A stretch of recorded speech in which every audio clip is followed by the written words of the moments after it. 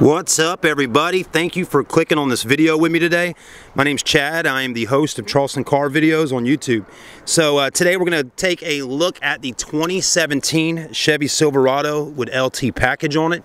And I've seen on my YouTube channel that we got a lot of interest in these Chevy Silverados. So I thought, why not go ahead and film another one today and take a look at one that's a little bit different color. So let's do that.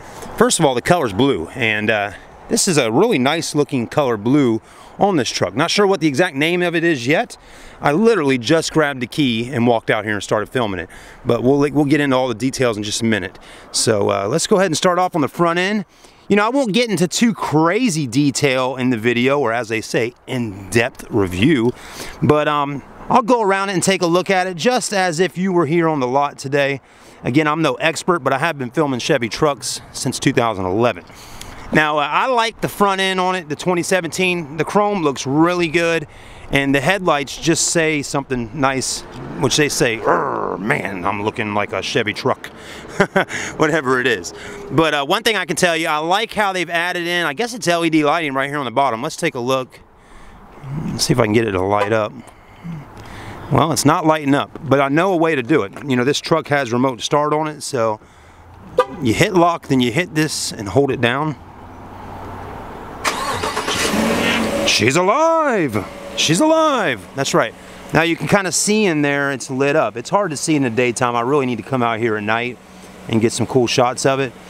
But anyways, looking good. So we're all liking the front end on the Silverado. I think a lot of y'all like it too. It's just got a nice beefy look to it. The hood, what is this called? They're not inductions. I don't know what it's called, but I really do like how it how they've designed the hood. It gives it a really nice sporty look, and just how it kind of raises up over there.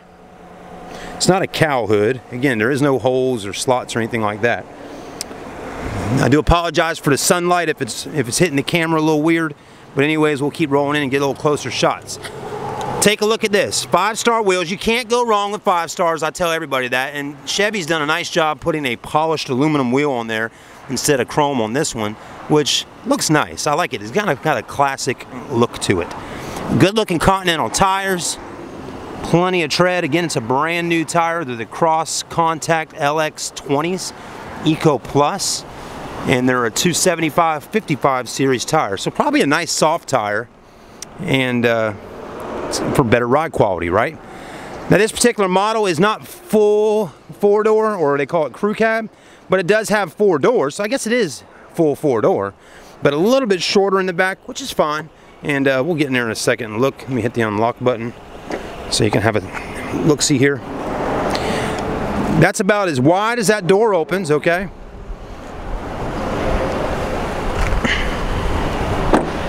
Pretty solid. Let's take a look in the back.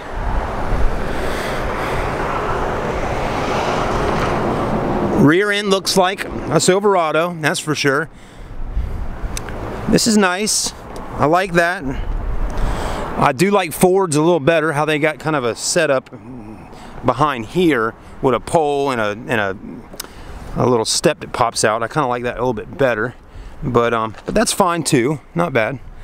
Does have a tow package on it. That came already included from the manufacturer. You got your brake light hookups right here. Got your backup camera there. Let's see how hard this closes down. So that's nice. I mean, literally just click it, walk away. Doesn't slam down real hard like they did back in the day. So that's pretty cool. What would you say? They got shocks on there? Something like that to keep it nice and smooth. It's a good looking truck. Again, I like this color blue. The window sticker's right here. Let's see what color that is. That is deep ocean blue. So nice color. 5.3 liter V8, jet black interior, 6-speed automatic. I know it's hard to see on here, folks, but they got on here $44,070 is total MSRP. But this is what's cool about Marchant Chevy. They put the price right there, $44,70. They sell all new vehicles, 98 over invoice, so that puts you at $42.80. Whatever the rebate is or incentive money, they put it on there. $2,500. That's total $39,580. No dealer admin fees, no dock fees. as you can see right here. So none of those closing fees, no aspirin needed, right? You won't find a whole lot of car dealerships in the country that put this sticker on here like this with a breakdown like that. So that's nice. And then they also put this sticker over here. You know, no dealer add-ons such as rust-proofing, paint, sealant, undercoating, closing, dock fees, etc. Such items are used to mislead customers, giving more markup to selling dealer. Beware. You know, that they call it an addendum sticker on a car. A lot of dealerships you go to on the front windows, they got this little addendum sticker with all these extra things like that stuff. They don't do it here because, you know, that could add up to be $1,000 or $1,500 or $2,000. And who wants to sit here and argue back and forth with people about, oh, I didn't want that on my car, and you put it on there, but you're going to make me pay for it, or you're going to have to discount it, right? Well, just don't put it on there, and if they want those extras, then add them on, right? It's just that simple, car dealers. Don't you realize that? Anyways, it's all about making the extra dime, folks. So anyways, let's take a look here. Power windows, power door locks, power mirrors, all that, right? Got nice little cubby hole space down here, then another little spot over here. That's not leather, it's kind of a hard rubber material. Again, leather seats on the LT. I love the stitching, looks really good. And you know, Chevy has always done a great job at making their seats comfortable to sit in. That's for sure. Also power seat and power lumbar right there. Rubber floor mats.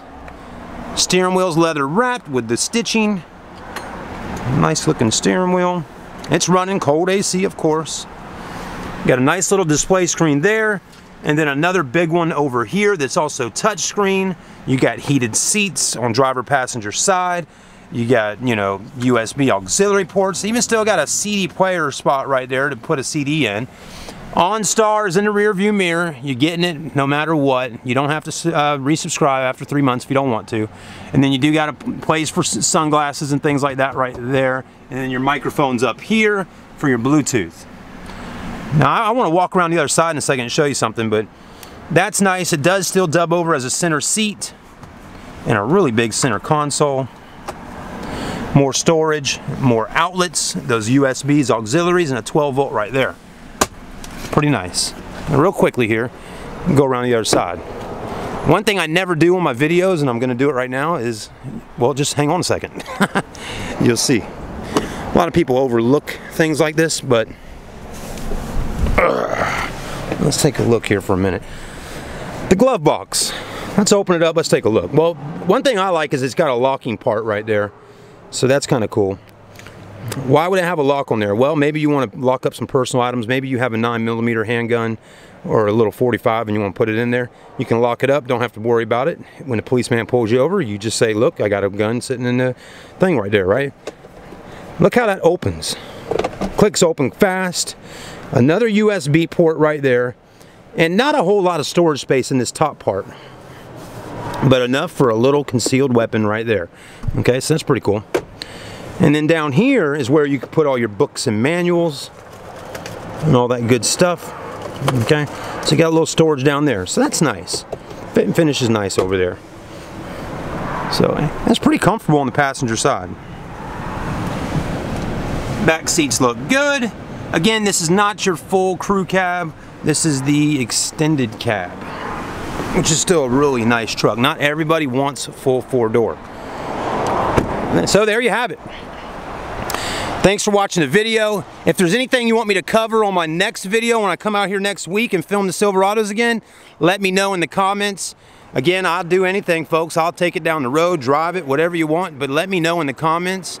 You know, if you want to see more under the hood, we can do that, and we can do that right now if you want. Again, you can click off the video at this point if you've seen enough, but hey, what's it gonna hurt to just take a few minutes here to pop the hood? So that's fine. First, where is the hood release? A lot of vehicles, it's right over here. This one, it's right there. So click that. Let's see if we can do this while we got a camera in our hand. Right here. Hold on. There we go, right there. There we go. That's nice. Don't have a little pole, so it just opens right up. That's very nice. There's the engine. Very clean, of course. I mean, again, folks, it's a Chevy Silverado. What do you think? Beautiful. I don't know too much about motors. I do know that's your dipstick over there. I know that's your intake system. That's where the air comes in. It gets rammed into the motor. And that's your heads right there. And then brake reservoir, window washer fluid right there. And then I'm assuming that's the battery right there. I'm not exactly sure. Maybe the battery is under the back seat. I think I've seen one of y'all mention that before on some of my videos. Let me know. And it's nice they put that padding under there too.